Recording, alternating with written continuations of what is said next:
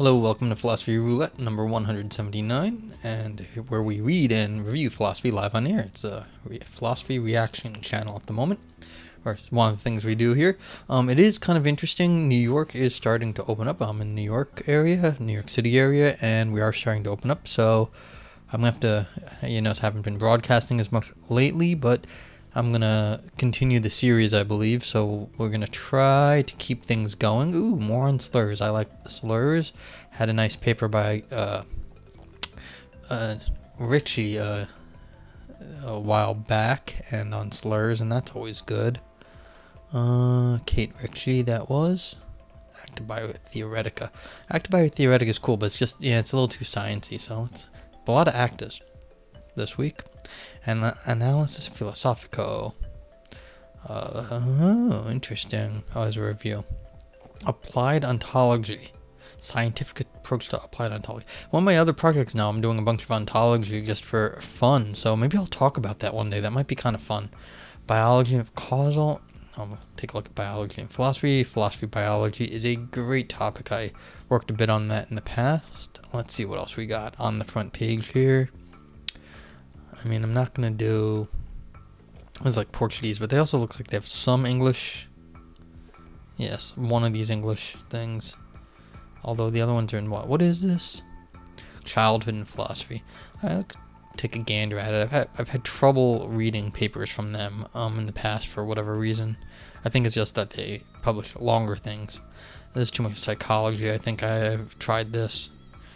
Impact of unexpected benefits on other praising gratitude expressions. Complexity, usually too sciencey. Dialogue and universalism. Ooh, don't know if I've seen that journal before. That could be fun. Alright, education, philosophy, and theory, concept of dialogue in Chinese philosophy. Ooh, that hits a lot of different topics. And episteme, always good. I like me some epistemology. So let's do a quick look-see here and see what we got. Some of these journals. Okay. So this one is 1 to 22. There's probably not meant to be a space between this 2 here and this 2 here. Alright, so let's see what else we got. From Alistic into counterfactual cognizer. Active inference biological. Yeah, 1 to 45. Oh, that's kind of funny. They've got some problem with their page rendering here. Microbiome causality for the reflections. I wonder what this is without a, it's probably a review of some sort. Ooh, 1 to 5. Oh, this is a special, I've seen this before. This is a special, this is just the introductory paper. Okay, so I've seen this stuff from there down, so nope. Childhood and philosophy. I don't know what this, I mean, is this in English or not? I don't know. Alright, let's take a quick look. What do we have? 1 to 5. So that's this one, this one. The philosophical baby and Socratic orality. Alright, and this one is approximate. Wait, is this in like 2 languages? Maybe it is. Maybe that's what's going on here. Alright, so maybe I'll come. Let's see if this is available because it's 11 pages.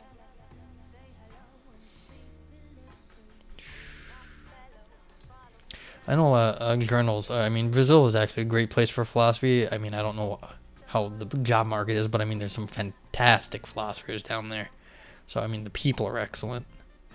So, let's see. This looks like an open access journal, just looking at this sidebar.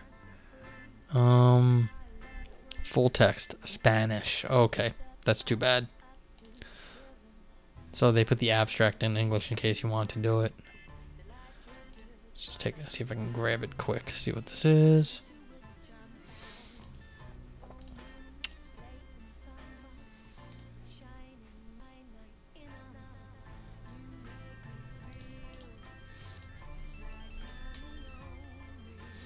See if I can just, I want to just make sure I'm not wrong footing these people. Okay, no, it is in a language I don't know. Okay. My apologies to the authors. But that's it was cool that this paper, this journal is open access. I like that a lot. So let's see. Alright, here we go. Ooh, 1 to 14. Hey, what's up, Midnight Fog? How are you? Let's see. Dialogue in Universalism and Universalism and Dialogue. 19 to 33. That's 14 pages. Communicative Rationality and its Preconditions. That is 15 pages, it looks like. Let's see if we get something a little shorter. There's a There's a historical thing on Janusz Krasinski. What is that?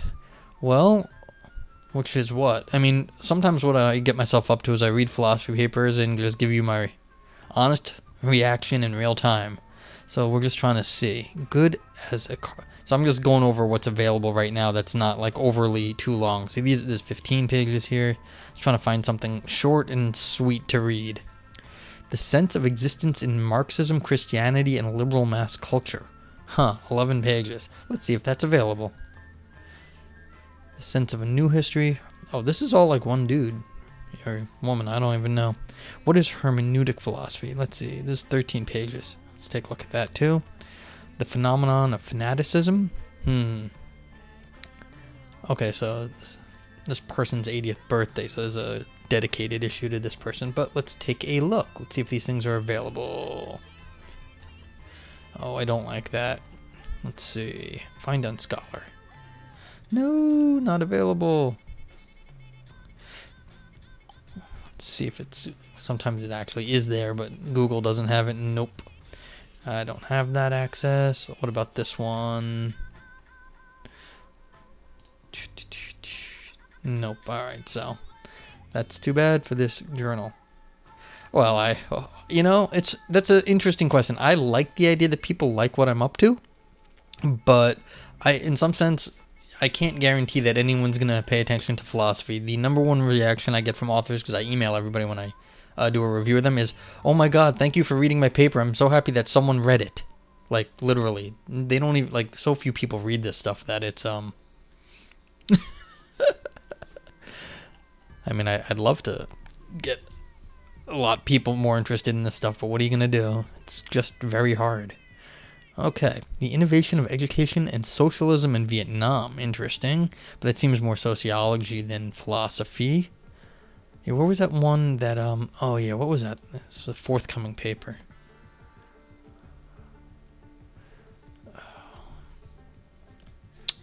Love and Social Distance in the Time of COVID-19, the Philosophy and Literature of Pandemics. That could be very cool. Let's see. So, Fighting the Tide, Facing... Let's see. Race, Education, Social Mobility. Alright, so maybe... Let's see if I can get a hold of any of these things. These look like fun. Well, let's just get the COVID-19 one. Let's be, see what this is. Oh, if it's not available, that's always so sad.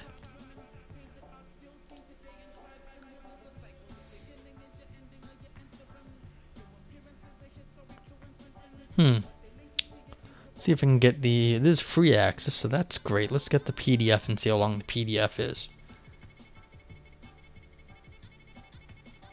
Ooh, 6 pages. That is really short and sweet. Oh, it's an editorial. You know what? I haven't done an editorial in a while, and I might as well, so, because I like short and sweet, so.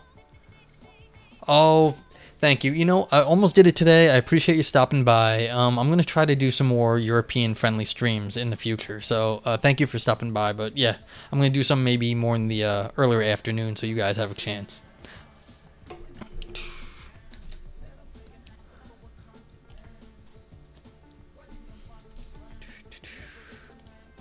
Okay, so this is Love and Social Distancing in the Time of COVID-19 by Michael A. Peters.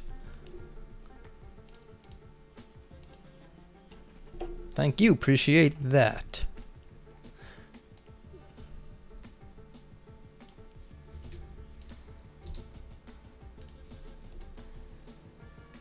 Okay, cool.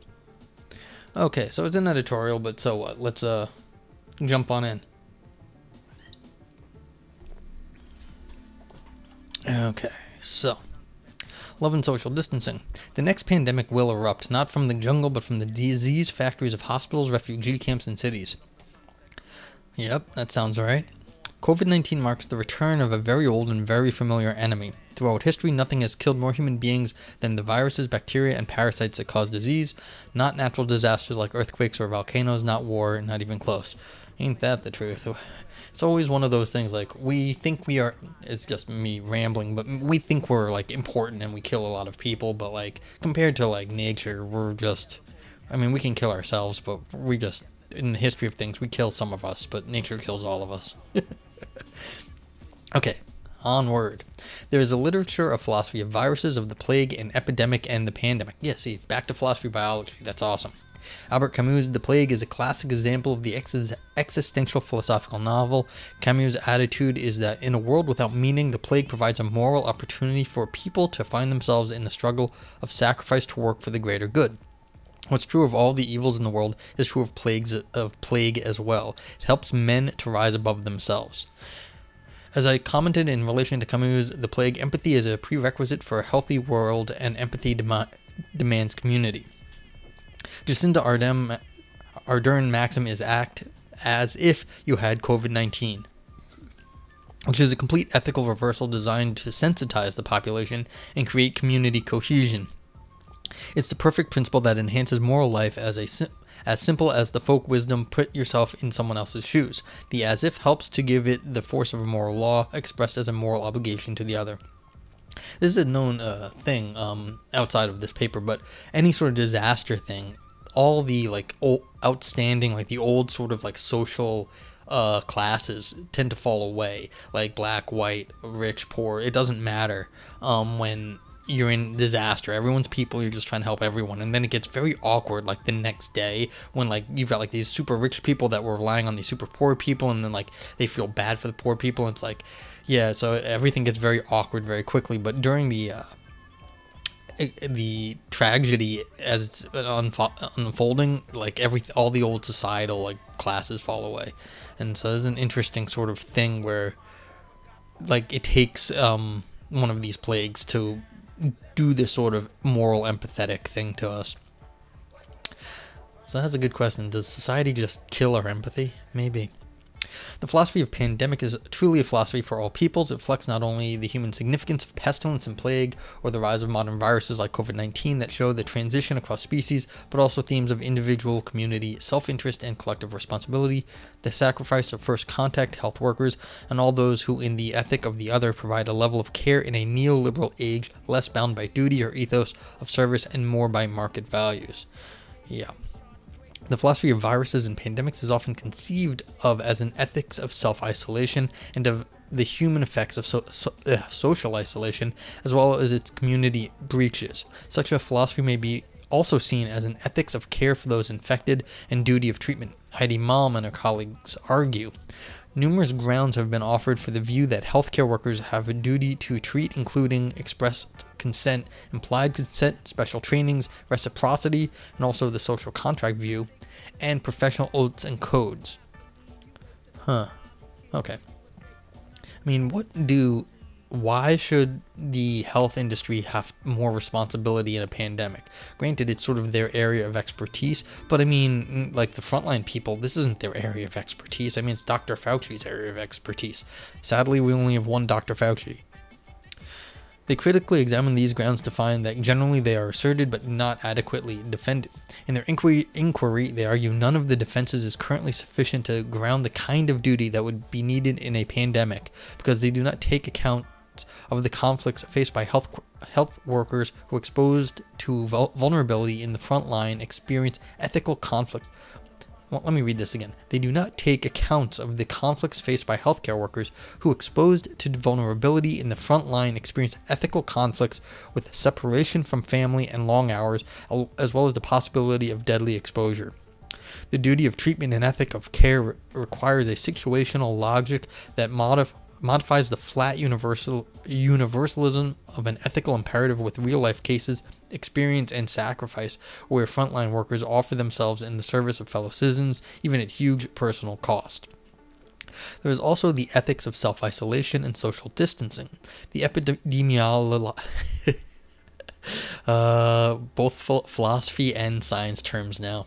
the epidemiological profile of at-risk groups in relation to COVID-19 with a clear disproportional probability affecting the 70-plus age group, and especially men who suffer from compromised respiratory diseases has not been lost on the young millennials who were caught partying in Florida during Easter break, or the predominantly younger Australians sunning themselves on Bondi Beach after various lockdown measures and social distancing had been announced.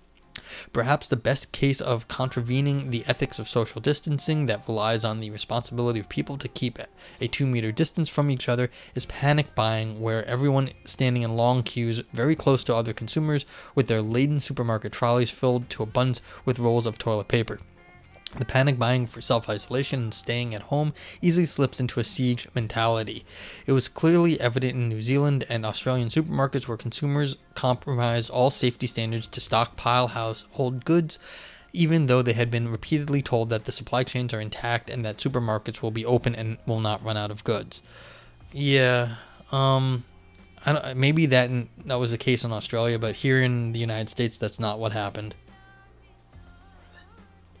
We have basically just-in-time supply chains, meaning that everything has got very, very little, very short, very thin margins. So if any, because normally under all normal circumstances, there is no problem with our supply chain. But as soon as any disruption at a big level happened, our supply chain went bad. And there was a very long time where, like my local supermarket, they had people guarding whatever like paper towels and toilet paper they had. And I saw a guy try to buy 2 rolls of paper towel, or 2 like packages, because they had packages then. And the checkout cashier woman just said, sorry, only 1, just grabbed it and took 1 away from him. And there were people guarding it at the time, so that means he had hidden the other one and had got to go back, because there was like 2 people there. There was no like sneaking up and grabbing them. You had to like be sneaky about it, like more than just regular sneaky. You had to like hide the first one. So this is the question, like a lot of the philosophy of medicine in the West, at least, I don't know how it is in because I think the traditional Chinese medicine is different. We see the health as a war, and it's a battle, and that's why we get into these, in some sense, siege mentality right here. This is in some sense, part and parcel of how we describe illness. It's that you're being attacked by a disease. You're being attacked. Like, it's a war mentality. And so it's not surprising that people immediately go to siege mentality when we are at war.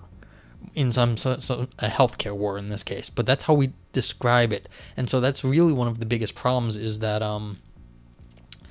when you're not at war, people just like, they don't do things. When you're at war, you act differently, and when you're thinking of it as a war, you act differently, because when you're at war, you can do siege mentality, and when you're not at war, you don't care. Like, it's like, well, what's the problem? No one's under attack here. So it's very personalized, especially here in the States, where you've got the sort of like that sort of mentality to begin with.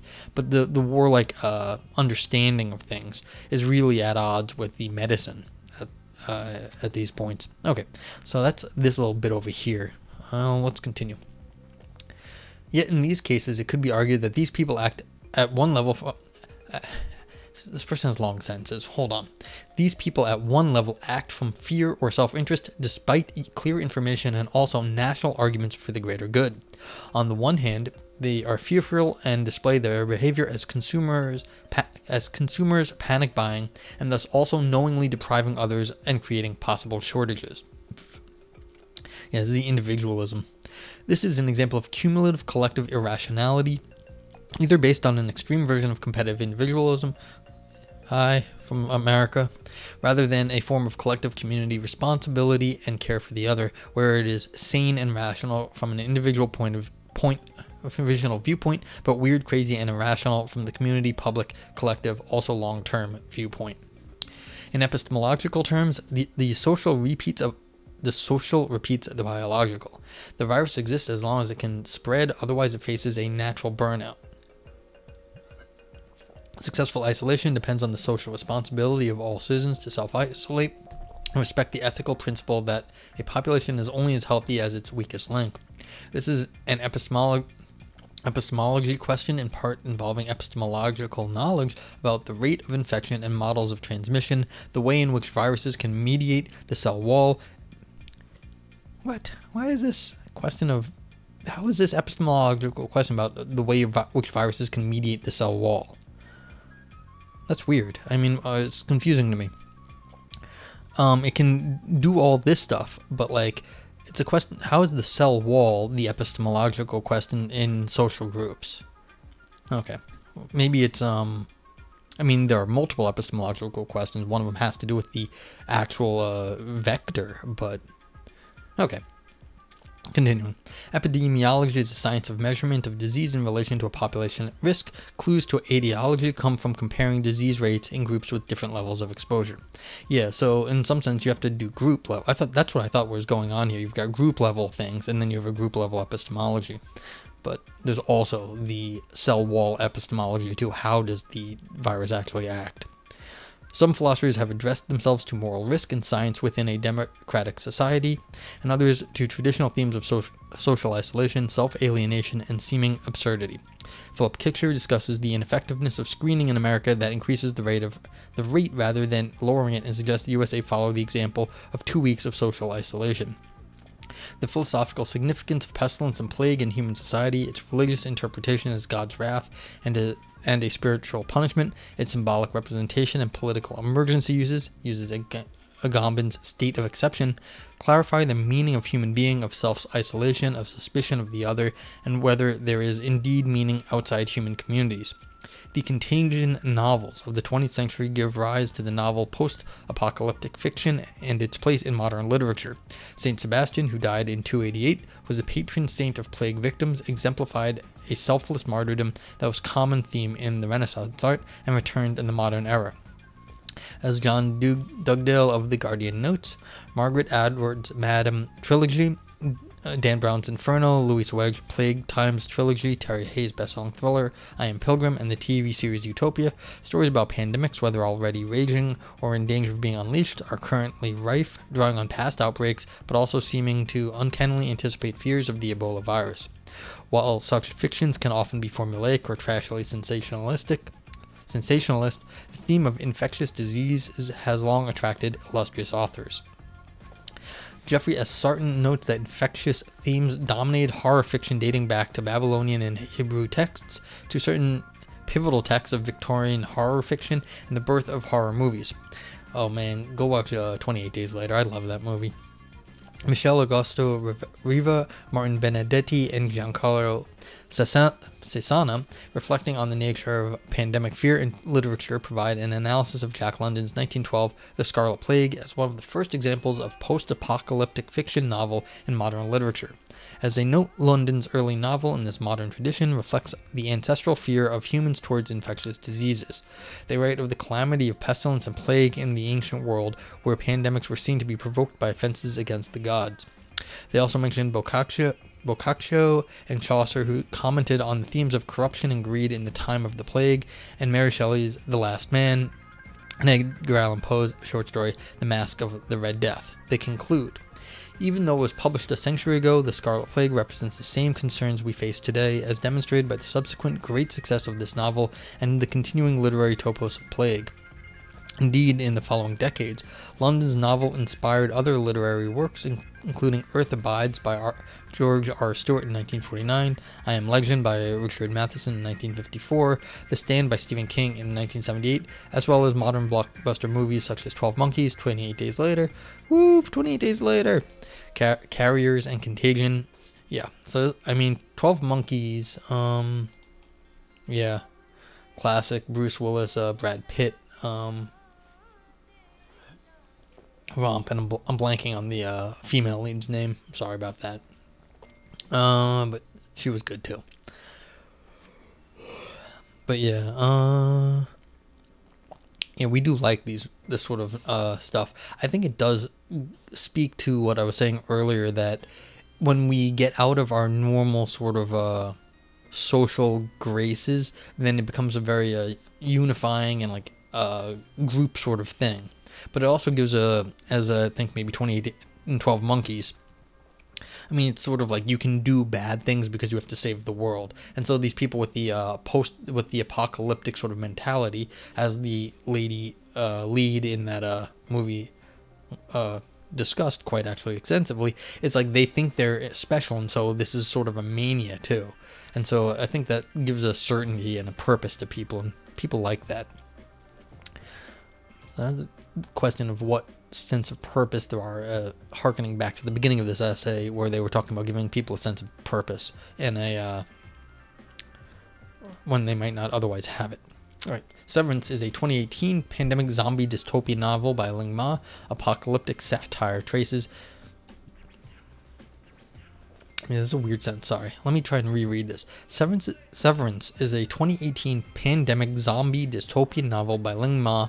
Apocalyptic satire which traces Candice Chen, a millennial first-generation American and office drone meandering her way into adulthood. Welcome to America. Yes. Station 11 is a 2014 novel by Emily St. John Mandel that explores a viral pandemic, the Georgia flu, that has exploded like a neutron bomb over the surface of Earth, wiping out almost the entire global population. The Traveling Symphony, a traveling roadshow that entertained what is left of small-town America. The post-apocalyptic novel in modern literature that focuses on contagion and the pandemic is also the basis of zombie dystopian themes that have gripped postmodern novels, movies, TV, and popular media.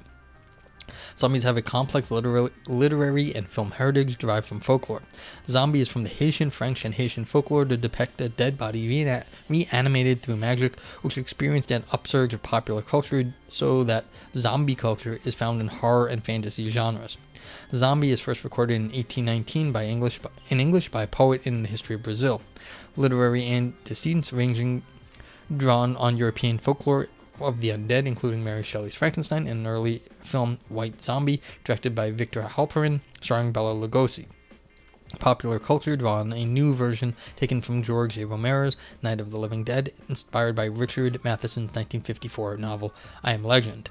Michael Jackson's 1982 music video Thriller broke all box office fillers. Boy, is that a great video. The zombie metaphor of the undead is a spin on contagion and pandemic, but also reflects consumerism, public health, and politics. The indoctrination of the public by social media conspiracies and youth via the education system are also examples of zombism, especially when the students are expected to regurgitate information. Yeah, this is a very famous sort of... There's always malls in zombie movies, because malls have to be there for whatever reason, because basically a lot of times it's criticizing the blind consumer culture, and so there's always like a mall scene or something like that. It has to do with shopping. Just do what the capitalist overlords tell you.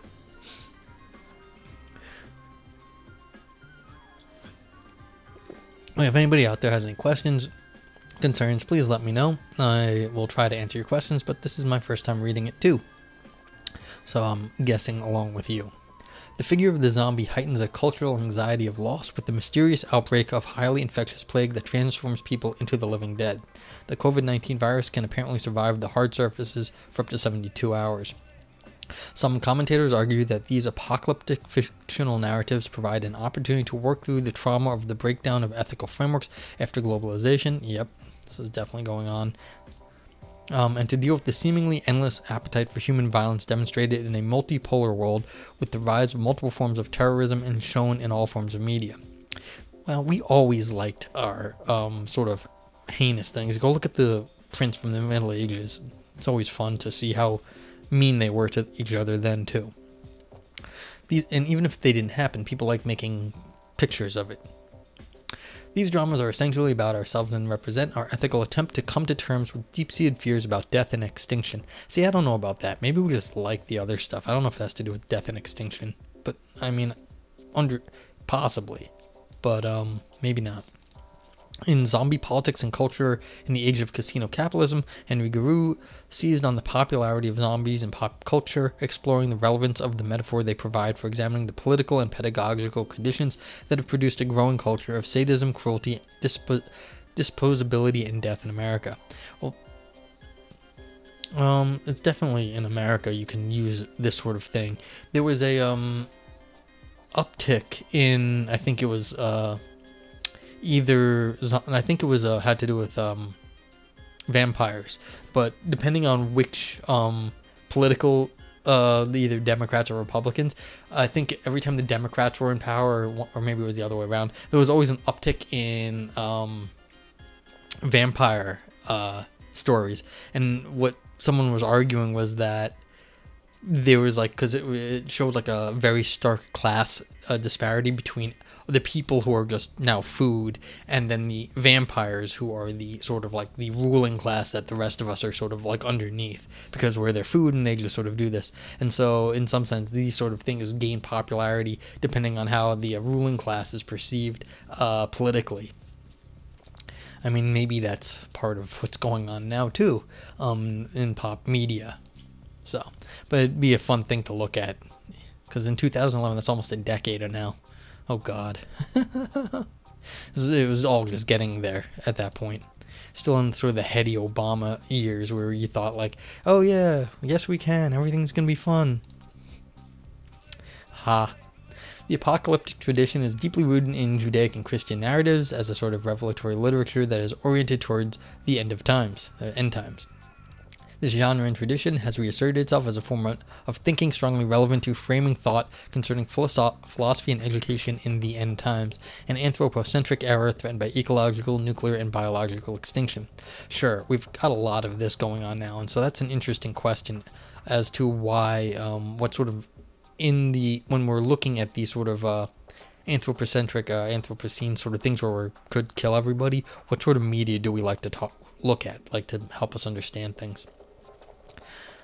All right. The celebrated Colombian prize-winning novelist and journalist Gabriel Garcia Marquez, an acknowledged master of the Spanish language, wrote Love in the Time of Cholera, El Amor en los Tiempos del Cholera in 1985. It was published in English translation in 1988 and made into a movie directed by Mike Newell and released in 2007.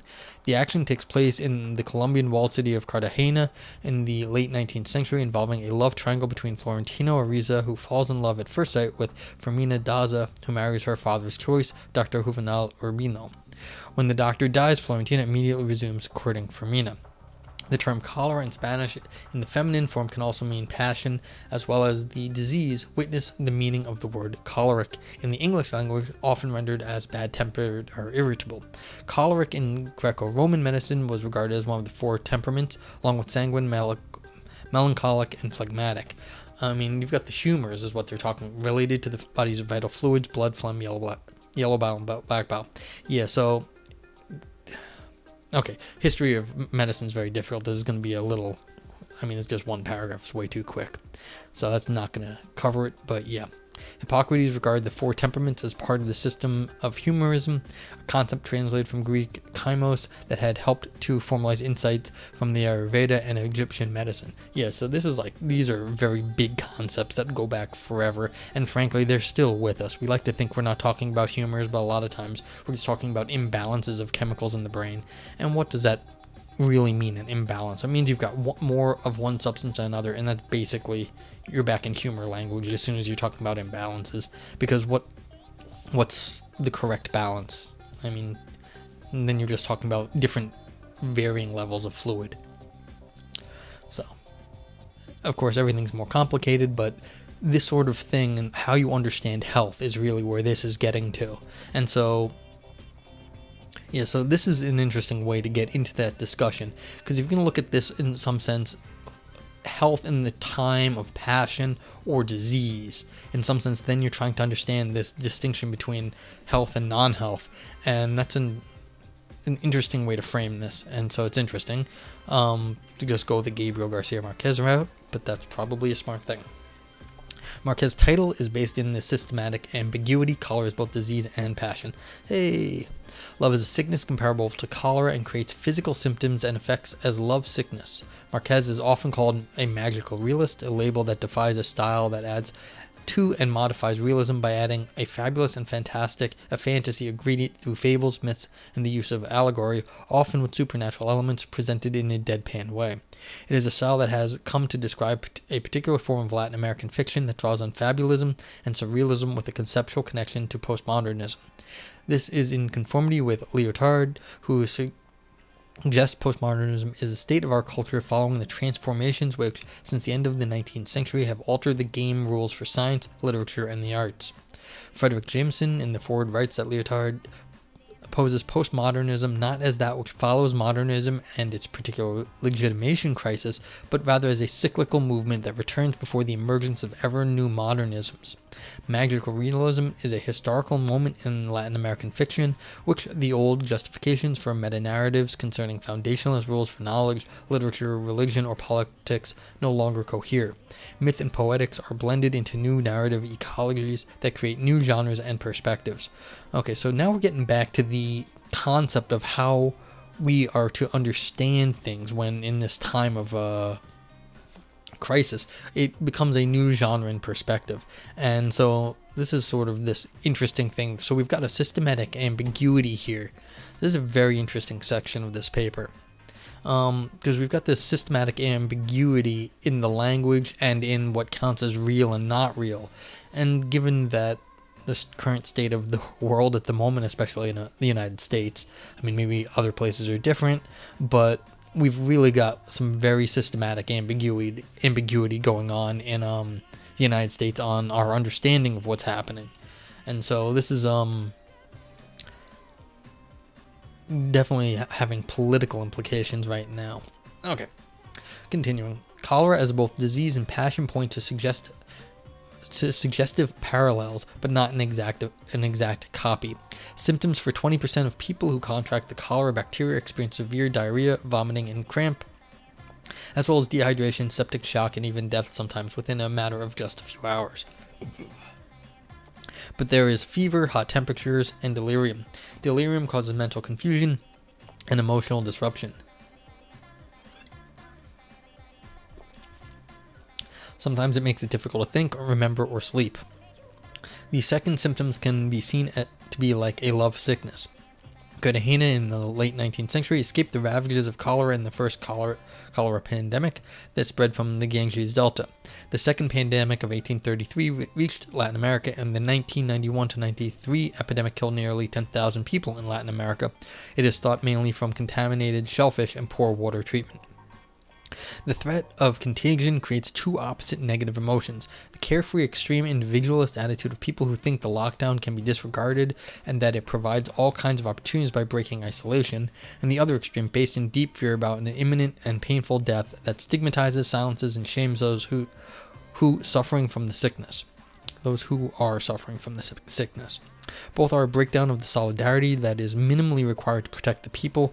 It also creates an ethos of community uniting citizens in a fight against the invisible virus, visually presented in scientific terms and calling upon the community to be kind, stay home, and wash your hands.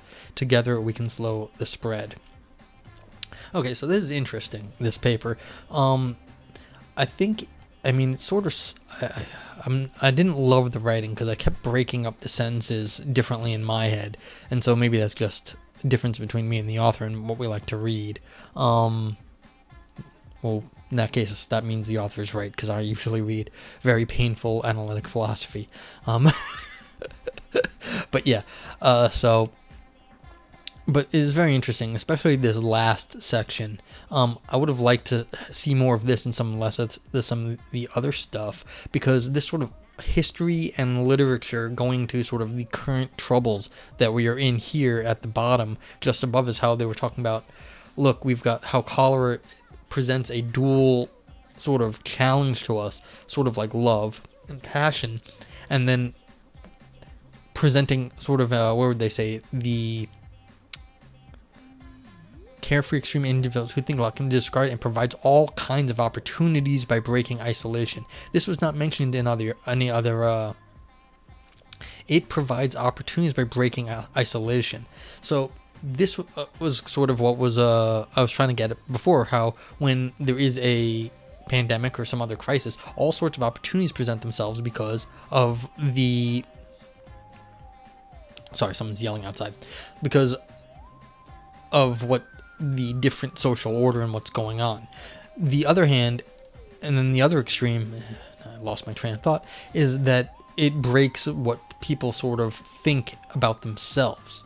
So we're breaking the social things and not. So this whole bit here is actually very interesting to me, but would have, yeah, and then the sort of history of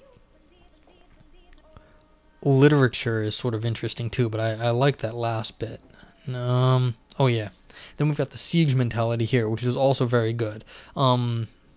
This is the contravening ethics of social distance. So once you get into a war mentality, then you sort of get war crimes, but you also get war forgiveness. Once you get outside the normal rules of engagement, once you're in like war rules, then all of a sudden different things are allowable. And so this is sort of also something that's probably going on now. So this is a very interesting paper. I mean, it was a survey paper, an editorial. And so in some sense, it's not going to get in depth. But that said, I would have liked a few spots of a little bit maybe more depth. Basically here, we've got two things I think going on. This war mentality up here, and then we've got this sort of systematic ambiguity down here. And that is really what I like about this paper. Okay. If anyone has any other comments, I will hope to be back soon, like I said earlier, as we have a very tenuous break in the pain in the New York City area and the Northeast. Hopefully, I mean, things might get a little bit back to normal. I mean, we might have to build a wall, basically. Yeah, we have to build a wall. Keep all those people from, like, the South out at this point. Which is just really sad because I like Southern folks. But yeah, so I'm gonna have to figure out the schedule for myself and other things going forward, and I'll try to get that published, or at least something published soon. But other than that, have a great night, and I hope everyone stays safe out there. And you can, of course, feel free to email me anything you want me to take a look at and maybe read. So thank you, and have a great day.